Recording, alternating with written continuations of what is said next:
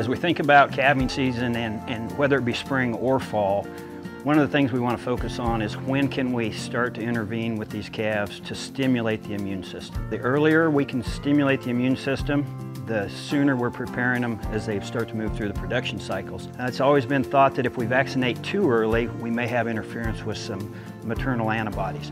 So a lot of research that's out there now would indicate that even though that calf's immune system is extremely young, it's naive, but it's functional. So the older that calf gets, the stronger the immune system is going to get. Working with your veterinarian to help determine when is some pressures that you see within your herd will really help you determine at what time frame you may want to start intervening with some of these vaccines. One of the key things we focus on is going to be respiratory disease. And we know that if we utilize some of these new technologies like intranasal vaccines, that we're able to really stimulate the immune system in such a manner that we get around some of the interference that we've always been concerned about with maternal antibodies.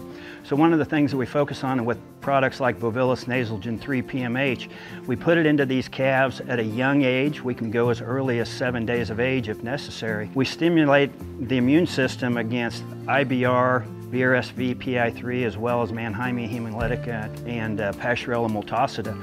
But what we do is we stimulate it, we create memory, we create a local immune response, but we also create a systemic response. And as we think about the intranasal vaccines, an additional aspect of it, it does leave one needle out of the animal. As we focus on BQA techniques, anything that we can do to increase the wholesomeness, increase the product that we're producing in the industry is a benefit for everybody.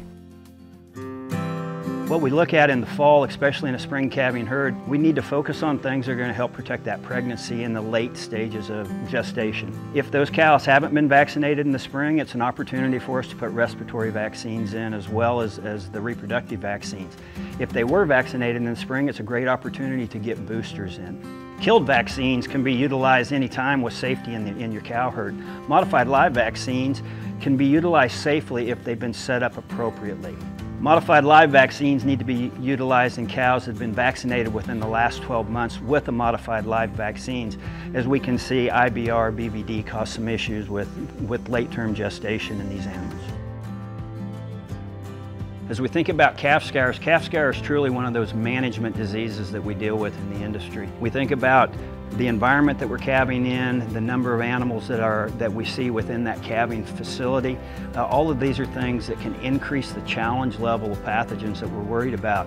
As we think about scour diseases, rotavirus, coronavirus, Clostridium perfringens type C and D, E. coli K99 are pretty common pathogens that we see. So there's approaches that we can take to try to one, reduce the challenge through management schemes, but then we can also include vaccination to try to help stimulate antibody production, whether it be in the cow or after calving in the calf, that can help protect against those bugs. Timing becomes the critical key there because we need to make sure we're putting these products in prior to colostrum being developed, but also at the same time, we want it to be close enough that we have a peak, we kind of peak out with our antibody titers so we can dump as much antibody into the colostrum, which is the key driver in giving us protection against these pathogens. So products like Bovillus Guardian is a product that we utilize in the pre-calving stages to stimulate antibody production in that cow that will then be dumped into the colostrum. We need to make sure those calves are taking in colostrum, that they're up, they have a desire, they have an ability to nurse. A couple quarts within the first couple hours. I really like to have a gallon into these animals within the first 12 to 24 hours. One of the things we need to focus now on is how do we build on things that we may have done earlier in the spring to help prepare these animals for this time of year. It's been well documented that anything that we can do to these animals vaccination-wise at times of low stress, we're going to see added benefit. Stress reduces the immune system, has a negative impact, so things that we can do at a low time of stress will benefit us most. A lot of different precondition programs available.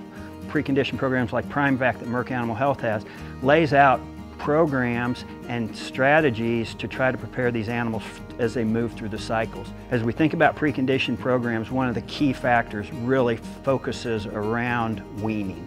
If we can have an animal that's been weaned 45 to 60 days, these are animals that buyers see value in. They buy these animals, they don't get sick. They don't treat near as many animals, and they just move through the production cycles. It's a way to add value. It's a way to increase the value of your animals as you move to sell them this fall.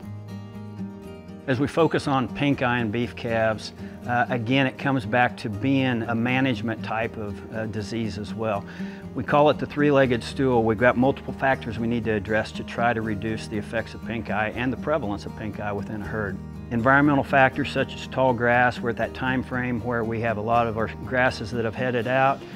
Cattle are grazing low to the ground as grass quality is dropping off.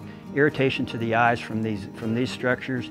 These grass seeds can start to cause damage to the cornea that really starts the process we think about with pink eye.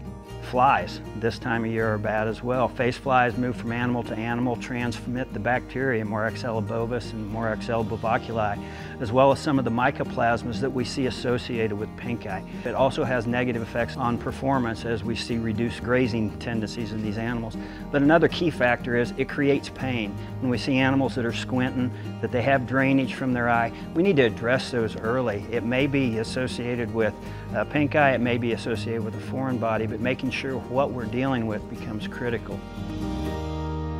As we focus on any herd vaccination program, again I stress work with your veterinarian to develop these programs, but then keep good records. Merck Animal Health has recently released a new online-based program called Herd Health Manager. It's a tool that we can utilize with your veterinarian, work with your veterinarian to set up protocols, to look at products that are available to fit into those protocols that you're going to utilize. It also creates an opportunity for us to create a record that talks about the dates that we gave these products, when we're going to give the products in the future, to try to set up the best management plan to fit into preconditioning programs if that's the approach we're going to market it. Herd Health Manager ties in Prime back to where we can create certificates that your veterinarian can sign that you can take to the sale barn on sale day with you to help document what took place. It also creates opportunities for us to input information such as serial numbers that can become extremely important as we start to look at the history of these animals and just the basic records that we need to keep behind them. So herdhealthmanager.com. Sign up in less than a minute and work with your veterinarian to set up protocols for your beef herds.